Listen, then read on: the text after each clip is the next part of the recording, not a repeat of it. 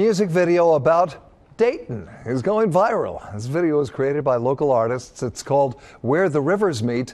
Our Elise Coulter spoke to folks who live in Dayton and found out how they think it can help the city. Well, Jack, the video premiered just last week and it's already getting a lot of attention, not only from city leaders, but from the community as well. I think it's positive, and I think that it casts Dayton in a very positive light, something that we need. In a small Ohio town, people gather around where the rivers meet. This is really celebrating the city, its people, the diversity of its people through music. This music video for the song Where the Rivers Meet is taking Dayton by storm.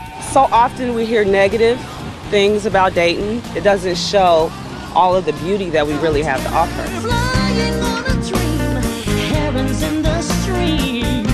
The video was written and created by 2 local artists. All the photography, music, editing, everything was all Dayton made. Truly A Dayton original effort. It's truly a great way that it captures our city, our community, and our people. The video shows off the city's diversity, but more importantly, some say it can help Dayton go far. It made a statement to let them know we got musicians to play live instruments, but I feel like it can go a lot farther, where people help and join on with their creativity. We all came here from somewhere,